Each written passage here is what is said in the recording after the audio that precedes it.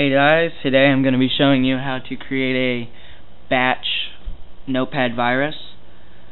This virus can be as lethal as you make it, so don't do anything illegal with it. You've been warned. Alright, this is the file that we're going to be deleting today as our little test notepad file. Here it is.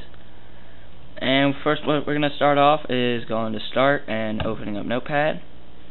And as always, you type echo off.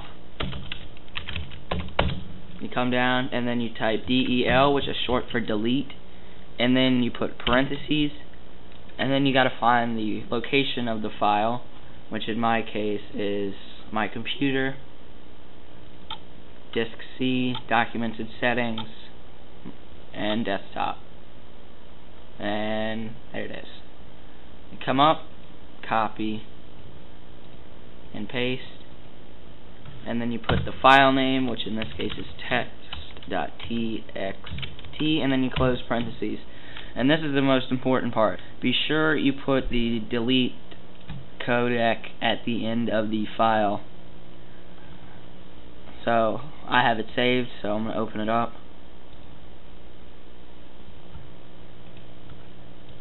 It's /q/s back arrow NUL, which is a little delete code. And then you file save as.